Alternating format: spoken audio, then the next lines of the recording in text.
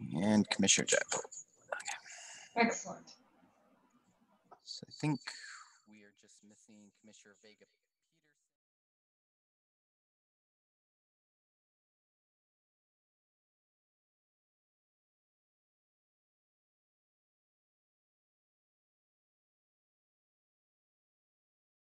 Start, Chair Harrington.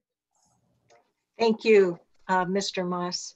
Good afternoon, all, and welcome to this joint meeting of the Multnomah County and Washington County Commissioners to fill a vacancy for House District 33 due to the passing of Representative Mitch Greenlick. Pursuant to ORS 171.060 sub 1 and ORA 165-010-0060, County Commissioners were notified of the vacancy on May 16th. The Democratic Party Precinct Committee persons of State Representative District 33 met and chose nominees to fill the vacancy. The nominees chosen are Maxine Dexter, Val Atchison, and Pamela Kieslak. We, as the appointing authority, are here today to appoint one person from the list of nominees. The vacancy must be filled no later than Monday, June 15th, 2020, 30 days after the vacancy occurred. I, Catherine Harrington, Chair, Washington County Board of Commissioners, have been asked to chair this joint meeting by the Oregon Secretary of State, Bev Clarno. After we have a full roll call, the process of today's meeting will be as follows. First, we will have an opportunity to hear from members of the public regarding the nominees, followed by opening statements from the nominees, then questions from the commissioners, and finally closing comments from the nominees before deliberations and a vote by county commissioners. We want to note that we have support staff as part of this meeting, Washington County Clerk Kevin Moss, as well as County Counsel Jenny Madcore of Multnomah County and Alan Rapplier, County Counsel for Washington County.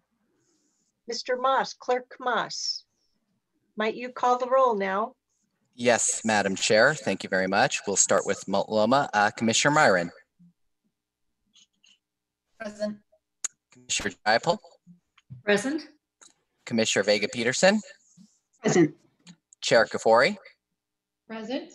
And we'll note for the record, Commissioner Stegman is unable to attend from Multnomah today. Washington County Commissioner Scouten. Present. Commissioner Willie. Present. Commissioner Rogers. Present. Commissioner Treese. Present. Chair Harrington. Here. Okay, it's now time for public comment.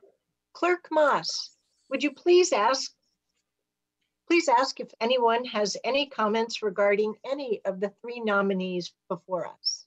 Thank you, Madam Chair. Okay, any viewers on Zoom attending us? We have 21 viewers on Zoom attending the meeting with us. If you have any comment, please use the raise your hand function, and I will call on you to provide comments up to 2 minutes on any of the nominees. All right, first comment we have is from Mary Pavetto. So Mary, can you hear us? I can. Can you hear me? We can. So go ahead. I just want to take this opportunity. I am familiar with two of the nominees, Val Atchison and Maxine Dexter, and I think both of them are outstanding people and would serve District 33 incredibly well. But I also want to acknowledge that the voters have chosen Maxine Dexter, and I appreciate the decision to move forward with bringing her into the position as soon as possible, because I think she will serve our district and our state incredibly well, and as a health professional we could use her expertise sooner than later. So thank you to everybody for their work and their willingness to serve. I acknowledge that it is not a easy or simple thing, and I do appreciate everybody's, as well as all the commissioners that are present today. So thank you, and thank you for the opportunity to say something. Thank you, Mary. Next up, we have Mr. Dale Feek. Dale, can you hear us? I can hear you. Can you hear me, Kevin? We can. I'm Dale Feek from Forest Grove. I want to say the same thing that Mary Pavito said. I'm in support of Maxine Dexter. I read two other candidates that have also leaned said their support for her also as a public health person, an MD, with a lot of credentials in helping people out. So I'm in support of Maxine Dexter. All right. Thank you very much, Mr. Feek. All right. Madam Chair, I am not seeing any other people wishing to provide comment. So we can move. You're muted, Chair Harrington. Of course, I did the polite thing. Next, we'll move on to opening remarks from our candidates, starting with Valerie Atchison. Oh, Val, are you there? There. Whoops, she needed to move to a different part. So Val, don't rush. How about if we come back to you? So get yourself set up. And I would ask if we could hear from Maxine Dexter. So thank you. My name is Maxine Dexter, D-E-X-T-E-R. Thank you, Chair Harrington, Chair Kafoury, and the entirety of the Washington and Multnomah County Commissions for this opportunity to be considered for the appointment to former Representative Mitch Greenlick's seat. I speak to you as a private citizen, and all opinions are my own. I am humbled and honored by this opportunity. I'm especially grateful to the Democratic voters of HD 33, who identified me as their favored candidate by a convincing margin on May 19th in a primary election. With the very sad passing of Representative Greenlick just before this, their support had particularly compelling relevance for the HD 33 PCPs, who cast more than 91% of their votes in support of my being appointed. As you know better than most, these are gut-wrenching times to be in public office. In the midst of a pandemic, reckoning with the impacts of 400 years of institutional racism, and the overhanging challenge of a massive and sudden budget crisis. And I will say that I am up to the task. I'm a physician who is the first in my family to go to college.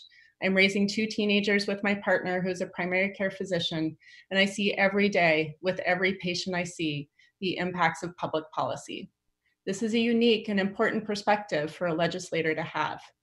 I understand and believe to my core that our ability to keep people healthy must be by investing and overhauling our systems that drive income and social inequities. We must apply a justice-focused lens to overhauling our social structures, education, housing, and justice. There's tremendous work to be done. The ways and strategies of the past are unacceptable to perpetuate. In this crisis, there is also incredible opportunity, a mandate for change. I will be a fierce advocate for equity, guided by my core values of compassion and courage while serving the people of Oregon. Thank you for your consideration. Thank you. Val Atchison, is now a good time? Okay, so unmute yourself and provide us with your opening comments, please. Thank you very much. I strongly supported Maxine Dexter's candidacy for the District 33 House seat in the Oregon legislature, and particularly now that voters have in the primary election have chosen her as the Democratic candidate for office. If nominated to fill the current legislative vacancy, I would be honored and willing to serve, but I would respectfully request that the boards of county commissioners for Washington and Multnomah counties appoint Dr. Dexter to fill the vacancy pursuant to ORS 171. Thank you very much.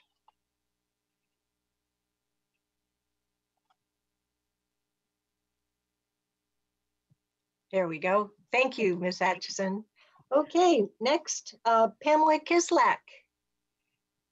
Hi, and thank you for the opportunity to be here, and thank you all for your service to our city and our counties. Like Val, I spent many hours working with Maxine on her campaign because I believe she is uniquely positioned to be the next representative from House District 33. And so I would respectfully ask that you nominate Maxine to begin her service tomorrow or Monday, whenever that appropriate deadline is. So thank you very much. Wonderful. Well, thank you to the three of you for providing your opening statements. Next, we'll move on to commissioner questions. The majority area of this district is in Washington County. So I'd like to ask the Washington County commissioners to kick this off. And Commissioner Treese, would you like to ask the first question, please? Thank you, Chair Harrington. I really appreciate the opportunity to ask the question, and I appreciate the fact that we have had good candidates stand up for this opportunity. So thank you to everybody. The first question I have is, what are the top 3 issues that you see facing the county, Washington County, and the combined region? Maxine, over to you. Thank you. So, I think at this point in time, it's hard to ignore the impacts of structural racism, and it is an important priority that I think absolutely needs to be dealt with urgently. Secondly is public health. We absolutely are seeing this, especially in Washington County. The disparate impacts of COVID-19 is raising the fault lines that we've had for generations, and now more than ever, it's time to address those. I do believe that universal health care, which we're close to, but not quite, in Washington County with Virginia Garcia patients in particular, 20% of their patients are still uninsured. We have to do better than that, and universal coverage is something I think we can advance, and I'll talk about that hopefully later. The third one is housing. As a physician, I know no matter what I do as an inpatient provider or an outpatient provider, none of it matters if a person doesn't have a home. So we absolutely need to focus on housing reform. Thank you. Val, Ms. Atchison, would you please unmute yourself? I'm sorry, thank you very much. And I won't speak substantively too much to the issues, but I agree that systemic racism, in particular, facing poverty, facing the racism embedded in healthcare and education and housing and law enforcement, all needs to be addressed. I do think that as leaders of the community and of the state, we need to consider the public safety issues and the law enforcement. And I think with the pandemic and the health concerns and now the issues of systemic racism, we have a lot on our plate, and those would be the 3 primary issues that I see. The pandemic, the economy, and the systemic racism. I'm sorry. Thank you very much. And to you, Ms. Kislat?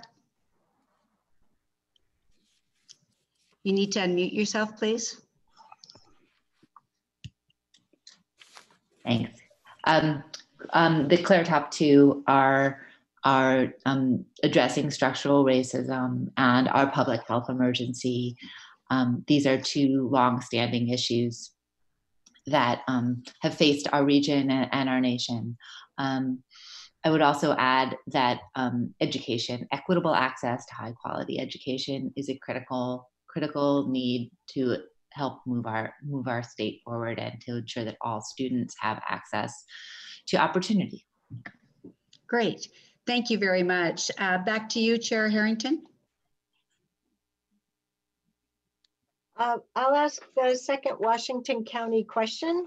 Of course, I misplaced my notes here. Could each of you speak to the interdependency between the county and the state and what you know it and perhaps you'd like to learn more about? And we'll start with Maxine Dexter. Yeah, thank you. So especially in the Washington County component of this district, the majority of which is unincorporated, this is a really important dynamic. I have a lot to learn in many areas, and I look forward to speaking with all of you if I am appointed to have a better insight. I do not approach this with an idea that I know all the answers. I think what I need to do is a lot of listening. But what I can say is, having knocked on many doors before COVID-19, over 7,000, there are a lot of folks who feel like they are a little bit lacking for representation because of the absence of city structures. And I would love to learn more about, I know that Bethany had a movement in the past to perhaps become incorporated, and that was passed over. And so I'd love to learn more about why that is. It's an important identity for a lot of folks in the district as well. I think the independence and the ability to use land in a different way has been really sort of a core value. And I know that Mitch Greenlick had a strong resistance to incorporation. So I would love to hear your thoughts. And I also think that, especially now with structural change being so mandated or necessary, we need to think about how to facilitate the delivery of services so that the state is not getting in the way. I believe that community-based governance is really important, and people in their community know to a large degree how they can best approach problems. So having guardrails from a state perspective and an absence of barriers is really what I would like to facilitate. Ms. Atchison. Thank you. Watching Maxine run her campaign, seeing her willingness to learn, her willingness to reach out and hear the concerns of all the constituencies, all the constituents in the District 33, and I know her her interest in serving the state of Oregon as a whole. I think she would do. She would put all of her effort and work very hard to understand and learn about the intersection of the county and the state and all of the requirements for this position. Ms. Kislak. I think I'll reiterate Maxine's statement of, this is an area that I would need to learn a lot about. It's not something that I'm super familiar with at this moment. Thank you. Thank you. And for Washington County Commission's third question, Commissioner Schouten has a question. Thank you, Chair Harrington. Just a couple of things first. First, I want to congratulate Dr. Dexter for her win. That was a remarkable race of 4 very, very well-qualified candidates. It's a long campaign, a tough campaign. You had great opponents, so I really congratulate you. You really went through the crucible and the hot fire of a campaign, and obviously that brings the kind of legitimacy, legitimacy that that clearly qualifies you to be, in my view, and I suspect the other commissioners, the new representative for the area. I won't have any questions. I just have the one question. I'm just directing that question to Dr. Dexter. I do want to also thank Val Atchison and Pamela Kislak for being game here to fill in the 2 slots. But frankly, I don't see any reason to bother them with the awkwardness of asking them questions when I think it's pretty clear that the voters have spoken, and we all agree. Actually, I think this is a situation where we can all agree who the obvious choice will be. So my first question is prefaced by a slight statement and then sort of my actual question. I noticed in your statement of candidacy, Dr. Dexter, that you are been involved with the Tualatin Hills Park Foundation, and I find that encouraging because, frankly, I think that I take it very positive that you have roots in Washington County. I think it's important that you recognize the fact that that the bulk of your district is in Washington County, and so I'm very encouraged that you are involved with the Park Foundation. And if you wanted to make any comments about your role there, and just leave it at that. It's been my privilege to be able to serve, and it's just been this year, so I'm still learning how I can contribute most. But honestly, I became first familiar when I was knocking on doors for some of the THPRD candidates and realizing what an amazing gem THPRD really is. And I wanted to support that because as a physician, outdoor space and plants and trees are core to people's mental as well as physical health, and the interconnection of the Parks District with the places where people live in this part of Washington County is beautiful, and it's something to emulate. And I think that having that accessible to as many people as possible, which is really core to what the Park Foundation is trying to drive, is giving everyone access to that resource and really expanding the support for the programs that really are crucial for a lot of children, especially some of our most marginalized and vulnerable kids. So not just kids, but they obviously are ones who we need to invest in early. So I am dedicated to serving on the Parks Foundation and look forward to learning a lot more. Great. Well, thank you very much. Again, congratulations. And again, thank you, Val and Pamela. I very much appreciate your participation. Thank you very much.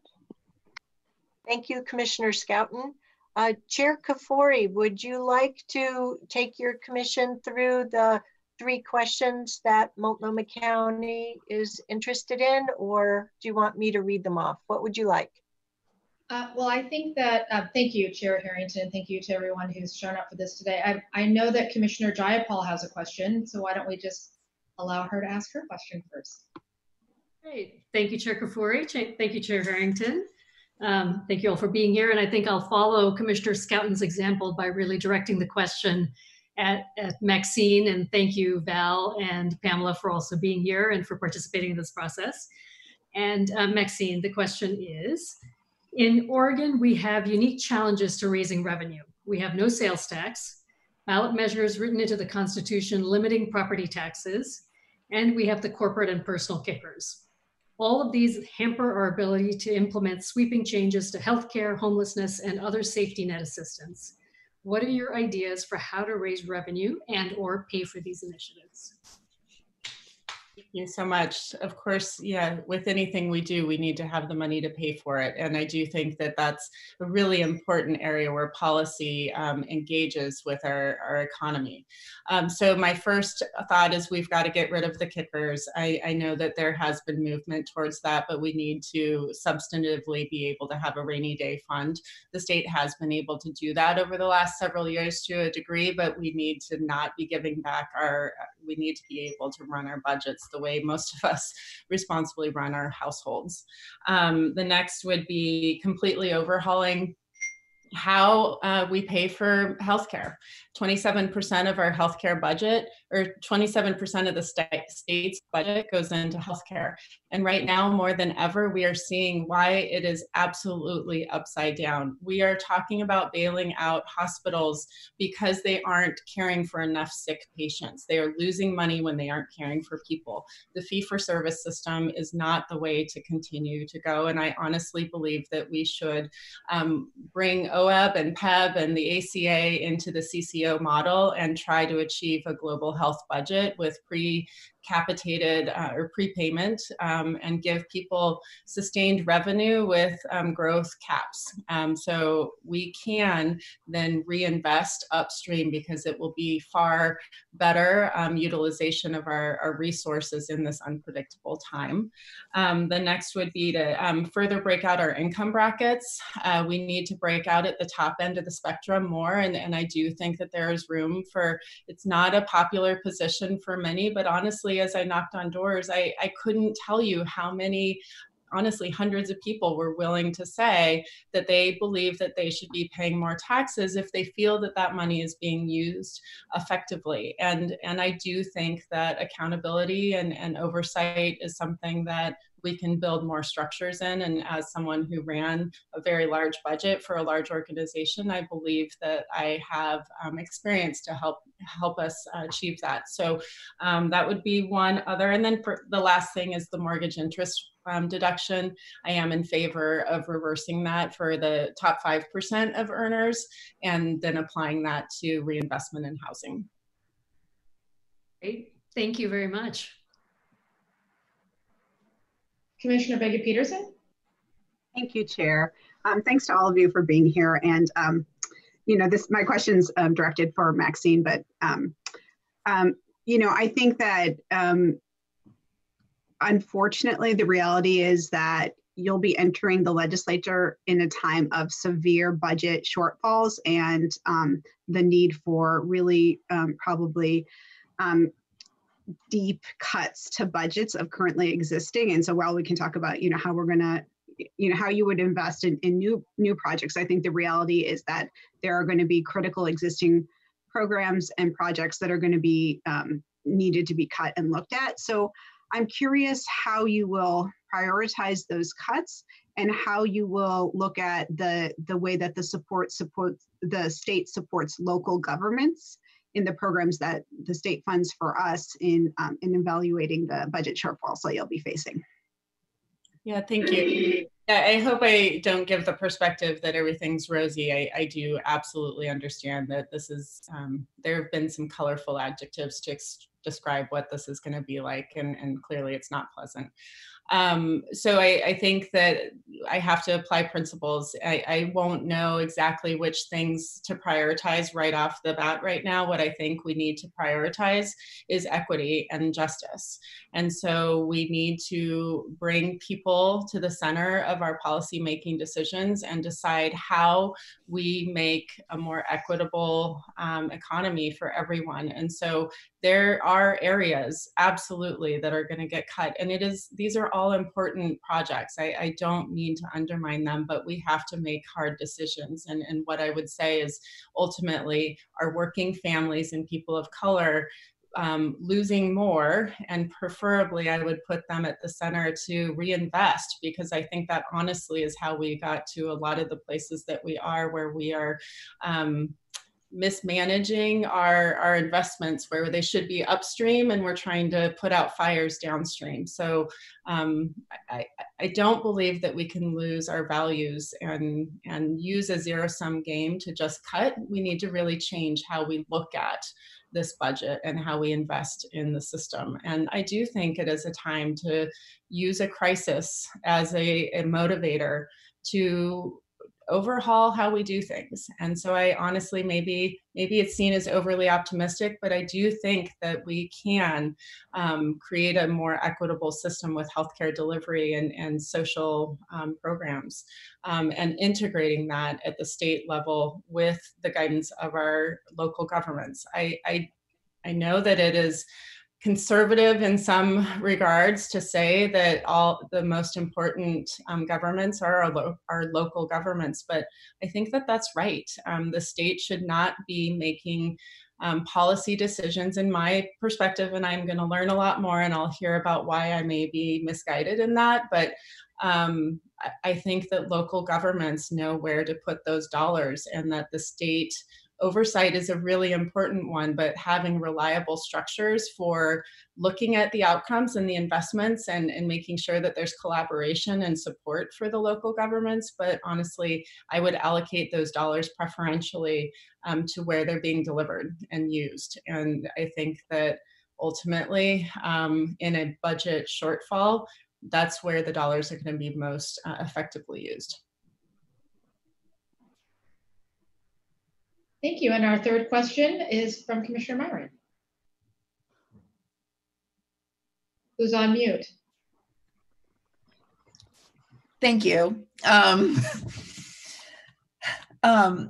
First of all, I do want to say thank you to Val and to Pamela for stepping up and being willing to serve. That is so important and so meaningful, and so we deeply appreciate you.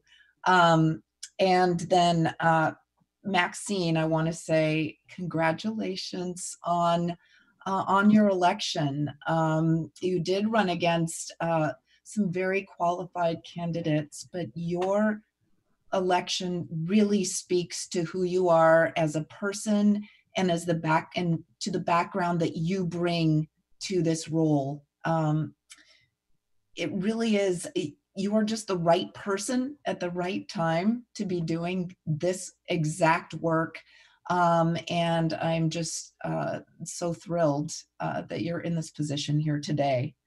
So my question is, you know, and I think it is really important to recognize this, is the late Representative Mitch Greenlick was a champion for both public health modernization and behavioral health system improvements.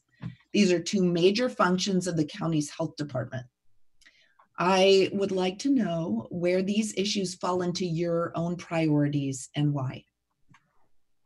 Thank you. So, you know, as most of you know, I've had the opportunity to be mentored by Commissioner Myron. So I share her perspectives in a lot of ways as a physician who provides care. I'm going to be, I just spoke with the speaker today. If I am, by your graces, appointed, I will be sitting in Mitch Greenlick's seats on the healthcare and the behavioral health subcommittee. And those are areas that I'm proud and excited to be able to consider, because public health has to be restructured and reinvested, and we've disinvested for over 30 years, and we're seeing the outcomes of that. Having a 21st century public health system, I don't think means necessarily technology has to be preeminent. I think it means that people and using our communities to take care of themselves and mobilizing them to be able to do that with appropriate resources is really how we're going to perpetuate the health. And behavioral health in that regard, when you mobilize people to help take care of each other, it will help raise everyone's mental health. I also see that we have stigmas and marginalization issues, especially with addiction and many of the social inequities that we have that need robust investment as a mental health with a mental health focus. So Commissioner Myron and all of you have been such dedicated servants to this regard that I would come to you with a lot of questions and asking how I can support your work, and knowing that I'll be hopefully at the state level aligned with you and working in parallel. So this is, it feels like such a privilege to be able to try to step into Mitch Greenlick's legacy, because in so many ways it is consistent with where I would want to be, and just having the ability to step in at a hard time is something that I want to do to serve the people of Oregon. Thank you. Those are all the questions from Multnomah County. Thank you all, commissioners. Next, let's see. We will move to the closing statement from our nominees, and then from there we will move into the voting process. So I'll do this again alphabetically. Or nope, I have an order here on my script. First, Pamela Kislak. Whoops, you're on mute. I do that all the time. Got it. Sorry. Thank you. It was great, wonderful to hear all of your amazingly well-considered and thoughtful questions. And in closing, I would just request that you appoint Maxine Dexter as our representative. Thank you.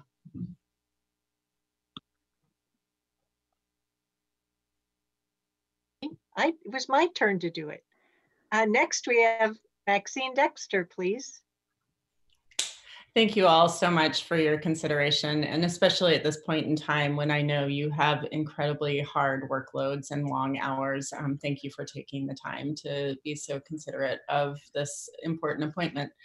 I absolutely want to serve this district with compassion and courage and a focus on equity and justice. And I will do all that I can to make my role in this government one that people can hopefully look back on as one that really aspired to fill the shoes of Representative Mitch Greenlick. He was willing and able to advance the importance of public health, regardless of sometimes a lot of pressures outside. And so being able to be candid and forthright is something that I would like to try to emulate at this point in time, and speaking truth to power is something that I want to raise all voices in our district to do. We need stakeholders at the table who are being impacted. And what I see is a lack of diversity and a lack of mobilization at the margins. And so I also am very committed to doing whatever I can to build a deeper bench for future elected officials who can represent our district, the most diverse county in the state, being Washington County. It is a priority and something that I will also take very seriously as I serve this district. We need meaningful stakeholder engagement, and how I do that, I will look to a lot of you and hopefully partner with a lot of you to do that at a local level. So public health, structural racism, and the outcomes that we need to shift upstream with housing and education are really where my priorities will be, with working families always in the center of my lens. And I hope to be able to serve you all with I'll just say it again, the courage and the compassion that we need. So thank you. Thank you. And now Val Atchison. And thank you for sharing your coworker with us. Oh, thank you very much. Yeah, he just jumped up at the right time. Thank you so much for letting us be a part of this very interesting process. It's really been a privilege to hear everyone speak and to hear Maxine talk about her qualifications and willingness to do this, to take on all of these responsibilities. Thank you so much. And as you've heard from Maxine, for a lot of reasons, she really will be an excellent legislator for this interim position until she hopefully is nominated by in the general election to take the position in the following January. Thank you so much. Thank you.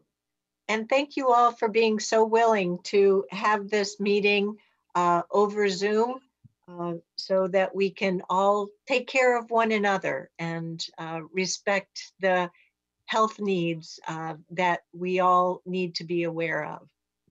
I find people's coworkers really soothing in times like these. Thank you to the three of you for seeking this nomination. And at this point, commissioners, before we begin our deliberations, I want to share the allotment of vote statement that is required.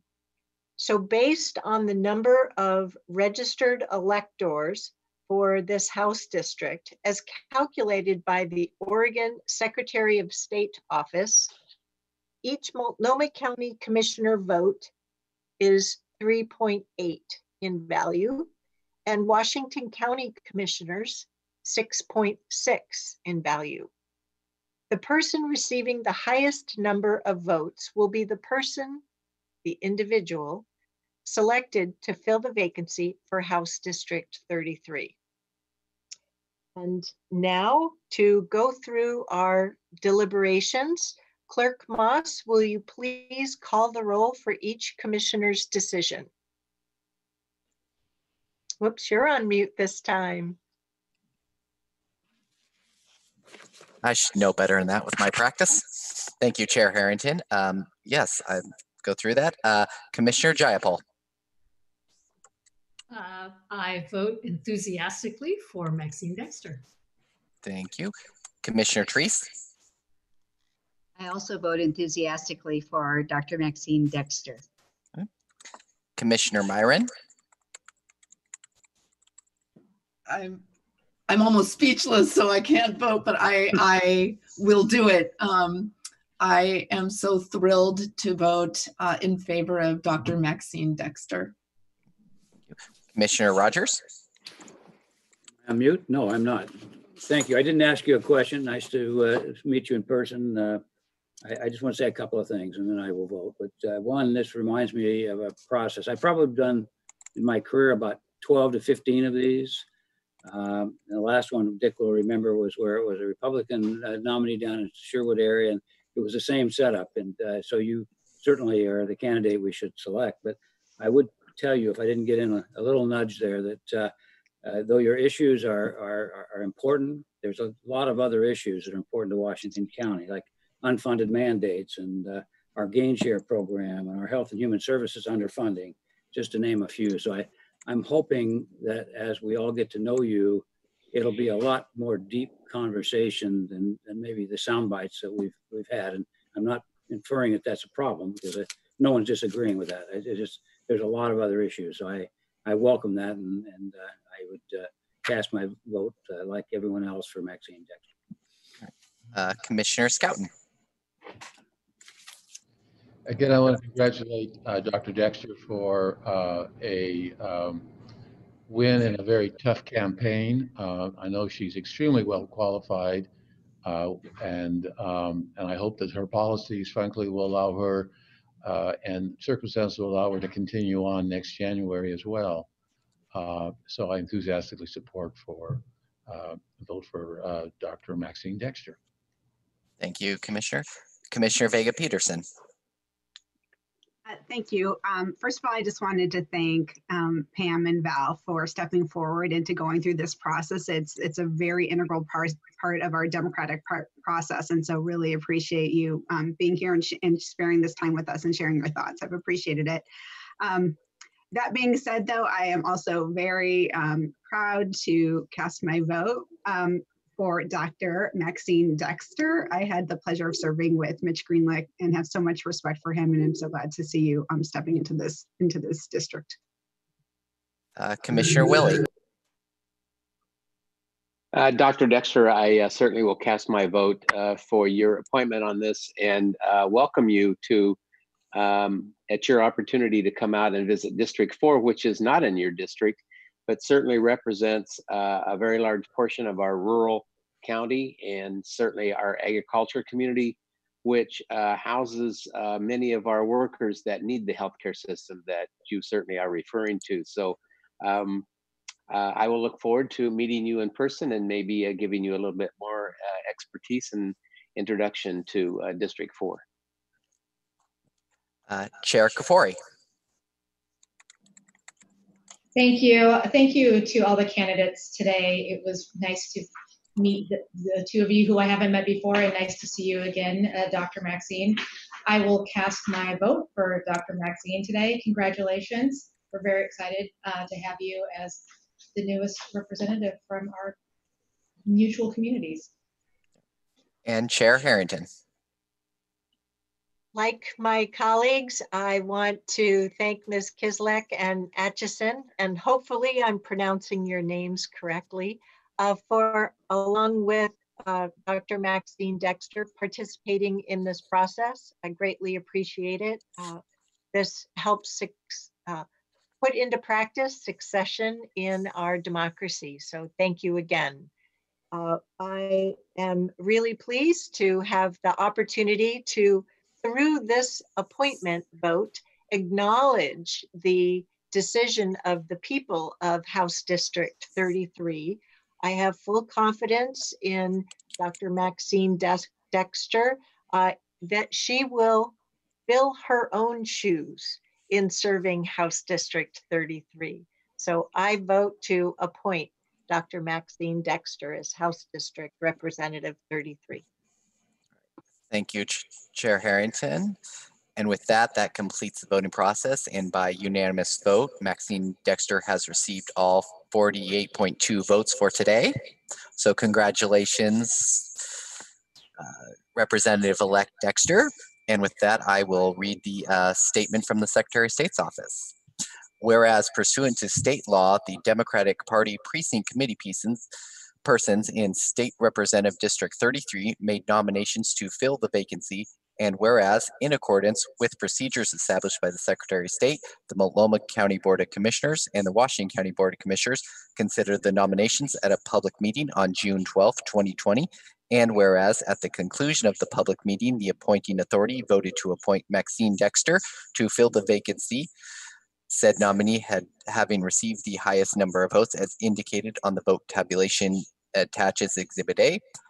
Therefore, Maxine Dexter is selected as the appointee to fill vacancy in the Legislative Assembly State Representative District 33. This statement shall promptly be forwarded to the Secretary of State's office as required by ORS 171.060, paragraph 3, adopted this 12th day of June 2020. And I will, commissioners, use your electronic signatures for Washington County and send over to Justin Black, Chair Kafori, for Multnomah County signatures and send it to Secretary of State. So congratulations, Representative Dexter.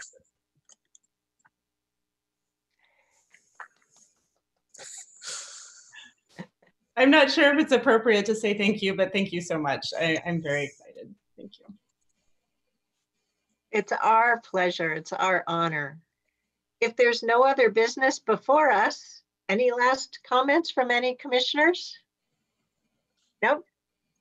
Seeing none, I'd like to thank the Multnomah County Commissioners for joining us today, as well as to Clerk Moss for working on putting this meeting together for us. And with that, we are hereby adjourned. Goodbye. Thank you. All right. I think you can have a wonderful evening, everyone.